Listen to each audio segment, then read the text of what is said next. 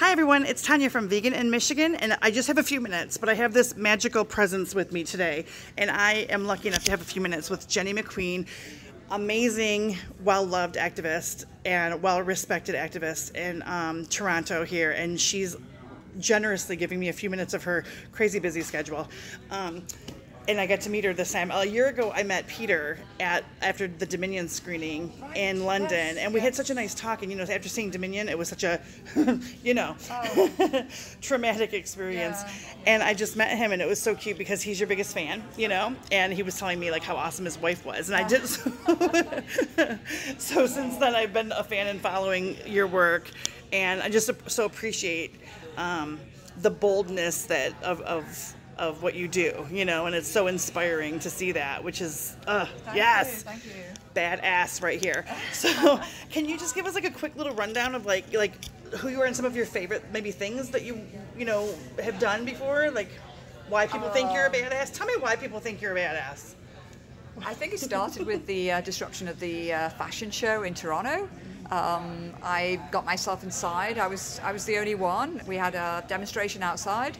I managed to hide a big sign in my bag, and then I got myself up onto the catwalk, unfold my sign, and my sign is kind of big, and I'm behind an individual who's wearing all sorts of fur. So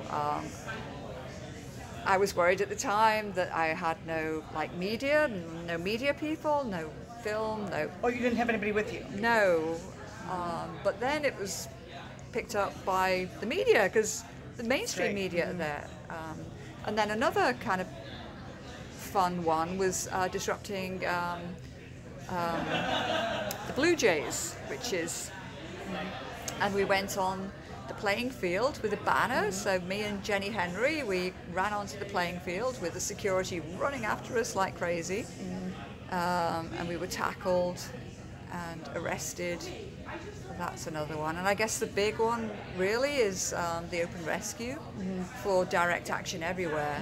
And even though I'm the face of it, there was a team. There were people with me, and there were people taking those same risks, but I'm the one who was okay with having my face filmed, and yeah.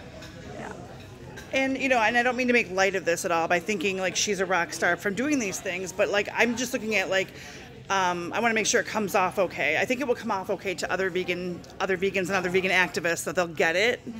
Why this is cool and everything is because you're making a splash and you're making progress. And any like yesterday at the parade, I kept thinking everybody that had their cameras out, my big thing when I was doing on the street, people that have no idea what veganism is yet.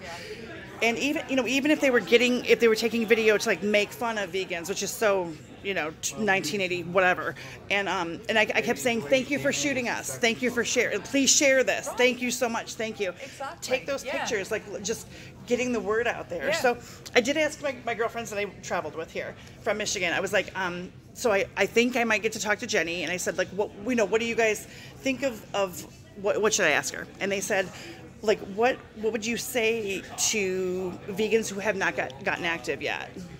Oh, it's just at whatever comfort level someone has.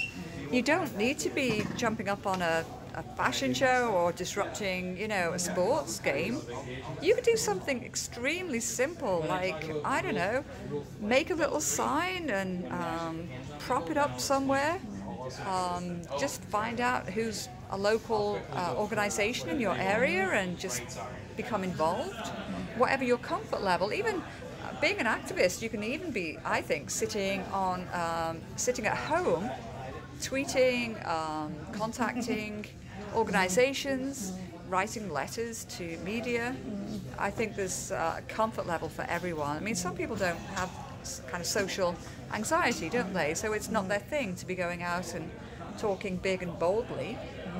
You can do activism in a very friendly way too. You can be talking to people, especially say in winter. If you see someone with fur around their coat, then that is an easy target, because you can just be asking questions. Did you know that you're wearing real fur, and giving out a leaflet, or even in the grocery if someone has a shopping cart full of animals.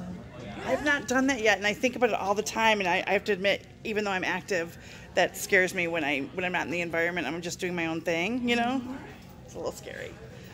Do you think there's any difference between small town activism and a bigger city activism? Because sometimes, because my town is kind of small, I do things, like that's why I have my channel. I'm not really out on the streets yet in my town. Like, do you think there's anything different about that, or?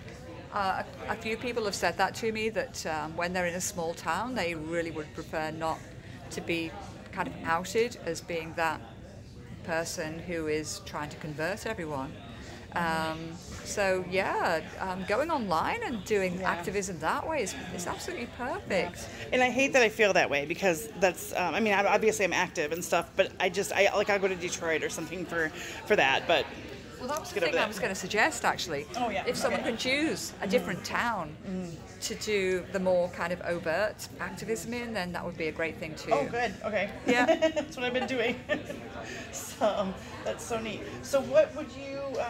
This is the first year for the Animal Liberation Conference in Toronto, right? Yes. Oh my gosh. First and of many, many forever, right? It's been wonderful so far. We're so excited about the rest of to see everything we're else. not done yet. Yeah. We've got exciting actions planned, you know, for the evening and for the day tomorrow too. Yeah.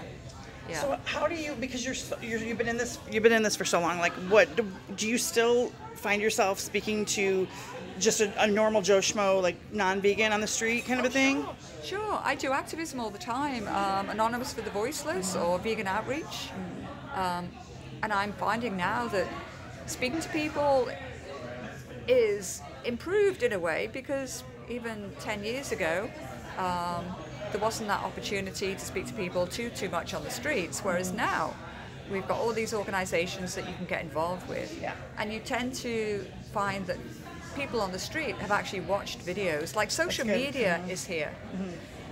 Duh. You know, so people are watching YouTube, people are watching documentaries, people have got Netflix and they're watching documentaries on Netflix. So yeah, I mean, maybe carry a little business card with you and put your favorite resources down. Business cards, you can even make them yourself. You can write a few favorite documentaries that people write your own channel.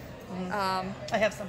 Yeah, exactly, and that can be the easy thing, you know. It's a friendly thing too, like just give somebody some information and stuff like that. So do you still deal with like getting angry at the responses that you've heard 1,000 times from people? Not even 1,000, 10,000 times. I'm sure you've heard every excuse in the book. Do you still get angry, or how have you? Well, I was at a rib fest the other day, and I got the plants feel pain thing. So you know what I did? I kind of went to the grass. I ripped up a piece of grass, and I. Do you hear the screams? Right. So I do get frustrated. Yeah. I do, and I try to. You know, work with that. But I always say to people, don't worry if you get angry. Emotion is good as long as you're not like insulting them as an individual with words that are not appropriate. I think anger is good. I think, you know, upset is good. So if you're a person who gets emotional, it's good to actually show some emotion about what you're talking about. Just be yourself is basically the message. I always just have to remember that people don't have. They haven't watched the videos that I've watched, you know. So even if they come up with some kind of crazy, unless it's really off the wall and ridiculous, we talked about on the way here. Sometimes you just have to tap out. Like if it's too ridiculous and you know that the person is lying themselves, it's like, you know. But yeah. Well, I'm gonna let you go because I don't want to like hog your time. But thank you so much. I'm really humbled to be included on your video. So thank you. No problem. I like, and also we need, you know, like women, like, you know, there's a lot of boys out there making noise, but you're making noise. It's really exciting. And so like you have a lot of fans and like a lot of, you know, you're like, it's great that you're seen and like, and a lot of people are being inspired by you all the time. And so. I'm inspired by people who are newly vegan. Are you? And yeah, absolutely. and people who are active and they've been vegan just maybe even 6 months, you know, like yourself, 3 years, and you're doing great stuff already. Like, Oh, thanks. yeah, so thank you for all that you do too. Oh, thank you. Yeah. It's a love fest here. Yeah, no, it's been great though, hasn't it? Been like a great conference. Like, Yes. I mean, everything was organized really well. It's been a ton of fun. So, today was emotional roller coaster. So. Yeah, it's very difficult, but I find with community that if you can share whatever troubles you're having, and there are helplines as well. There are international helplines, like In Defense of Animals. Oh, nice. Has that support line. So if things are becoming too much, then you can always take a little step back and then, you know, reinvigorate and go back. Do you still have to take steps back? Not so much. Not so much. Yeah. Yeah. I'm sure you had to like already go through all of those learning processes in your mind over the years, huh?